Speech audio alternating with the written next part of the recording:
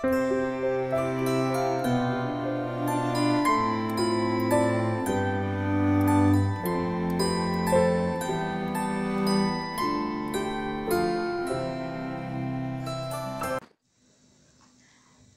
Friends, ఈరోజు నేను tea strainer అంటే టీ వడకెట్టుకుంటాం కదా, అది ఎట్లా క్లీన్ చేసుకోవాలో చూపిస్తున్నాను. చూసారు కదా ఎంత నల్లగా అయిపోయిందంటే మధ్యలో హోల్స్ అన్నీ కూడా ఫుల్గా బ్లాక్ అయిపోయినాయి అనమాట. దీనికి ఆల్మోస్ట్ మీకు చూపించడం కోసం ఇంతలా అయ్యే వరకు ఉంచాను నేను. నార్మల్గా అయితే నేను ఇంకొకటి కొత్తది తీసుకున్నాను, అది వాడుతున్నాను. జస్ట్ క్లీనింగ్ వీడియోస్ చాలా చేస్తున్నాను కదా, అందుకనేసి ఇది ఇట్లా వదిలేశాను అనమాట. ఇది నేను కొత్తది వాడుతున్నాను. ఇప్పుడు ఇది ఎలా క్లీన్ చేయాలో చూపిస్తాను నేను మీకు. చాలా ఈజీగా క్లీన్ చేసుకోవచ్చు అనమాట. మనం ఎప్పుడు కూడా టీ వడకెట్టేటప్పుడు కొంచెమైనా సరే ఇట్లా అడ్డు పడిపోతూ ఉంటుంది అనమాట, ఆ హోల్స్లో ఉండిపోతుంది. మనం నార్మల్గా సోప్ పెట్టి కడిగినప్పుడు కూడా రాదు అది. అటువంటిప్పుడు ఇలా నెలకి ఒక్కసారైనా క్లీన్ చేసుకోవాలి మనం. ఇది బేకింగ్ సోడా తీసుకున్నాను. బేకింగ్ సోడా తీసుకుని జస్ట్ 1 స్పూన్ వేసుకుంటే చాలు బేకింగ్ సోడా. దాంట్లో కొంచెం నీళ్ళు, జస్ట్ పేస్ట్ కింద చేసుకోవడానికి మాత్రమే నీళ్ళు యాడ్ చేస్తున్నాం అనమాట. ఇట్లా బేకింగ్ సోడా నీళ్ళు రెండు కొంచెం పేస్ట్లా తయారు చేసుకుని మొత్తం దీనికి అప్లై చేసుకోవాలి, టీ స్ట్రైనర్కి. చూసారు కదా, ఇలా మొత్తం అంతా అప్లై చేసుకోవాలన్నమాట. ఇలా అప్లై చేసుకున్న తర్వాత ఒక్క 10 నిమిషాలు అట్లా ఉంచేసేయాలి.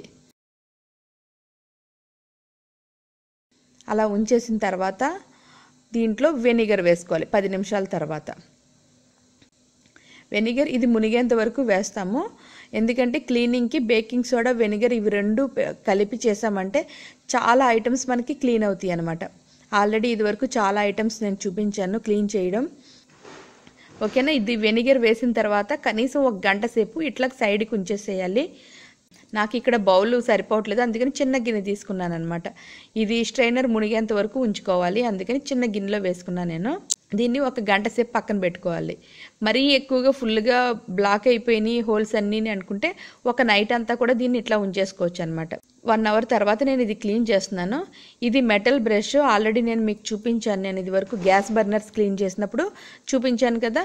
ఈ మెటల్ బ్రష్తో అయితే చాలా ఈజీగా క్లీన్ చేసుకోవచ్చు అనమాట. దీన్ని నార్మల్ టూత్ బ్రష్తో కూడా చేసుకోవచ్చు, కానీ అంత ఈజీగా రాదు. ఎందుకంటే ఈ హోల్స్లో క్లీన్ చేయాలి అంటే ఈ మెటల్ బ్రష్ చాలా బాగుంటుంది అనమాట మనకి. చూసారు కదా, ఈ సైడ్ని ఇట్లాగా కొంచెం మురికిలాగది ఉండిపోతుంది, అది క్లీన్ అయిపోతుంది. అట్లాగే హోల్స్ కూడా చక్కగా క్లీన్ అయిపోతాయి అన్నమాట మెటల్ బ్రష్తో అయితే. మెటల్ బ్రష్ది లింక్ కావాలంటే డిస్క్రిప్షన్లో ఇస్తాను. అమెజాన్లో తీసుకుంటే 3 బ్రషెస్ కలిపి కాస్ట్ ఉంటుంది, చాలా తక్కువ రేటే ఉంటుంది. మనకి చాలా రకాలుగా యూజ్ అవుతుంది అనమాట. ఇవి నార్మల్ టూత్ బ్రష్లాగా త్వరగా కూడా పాడైపోవు, అట్లాగే దానికి ఫంగస్ కూడా రాదు. అందుకని ఎన్ని రోజులైనా సరే, సంవత్సరాలైనా సరే అట్లాగే ఉంటుంది అనమాట మెటల్ బ్రష్, మనం యూజ్ చేసుకునే దాన్ని బట్టి. ఆల్మోస్ట్ చాలా వాటికి యూజ్ అవుతుంది. ఇదివరకు గ్యాస్ బర్నర్స్ క్లీన్ చేసినప్పుడు కూడా మెటల్ బ్రష్ తోటి చూపించాను కదా, చాలా సింపుల్గా గ్యాస్ బర్నర్స్ హోల్స్ కూడా చక్కగా క్లీన్ అయిపోయినాయి. అట్లాగే ఈ టీ స్ట్రైనర్ హోల్స్ కూడా చక్కగా క్లీన్ అయిపోతాయి అనమాట దీంతో క్లీన్ చేస్తే. చూసారు కదా, ఆల్మోస్ట్ క్లీన్ అయిపోయింది. నీళ్ళు చూడండి ఎంత నల్లగా వచ్చినాయో. ఇంత టీ పొడి అందులో అడ్డుపడిపోయింది అనమాట. ఇప్పుడు ఇట్లా ఒకసారి కడిగేసుకున్న తర్వాత ఫ్రెష్ వాటర్తో ఇట్లా పెట్టుకుని మళ్ళీ ఇంకొకసారి మెటల్ బ్రష్ పెట్టి ఇట్లా క్లీన్ చేసుకోవాలి. బాగా రబ్ చేసుకున్నామంటే చక్కగా నీట్గా అయిపోతుంది. జస్ట్ 2 to 3 మినిట్స్ లోపలనే అయిపోతుంది అంతే ఇది క్లీనింగ్.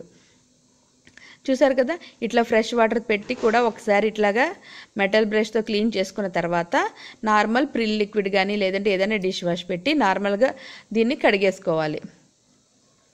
ఎందుకంటే వెనిగర్ అది యూజ్ చేసాం కదా, అందుకని నార్మల్గా సోప్ పెట్టి కడిగేసుకోవాలి.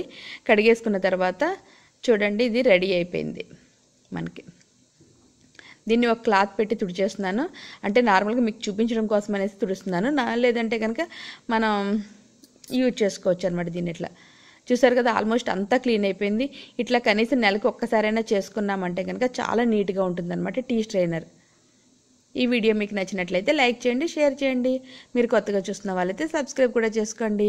Okay, bye friends.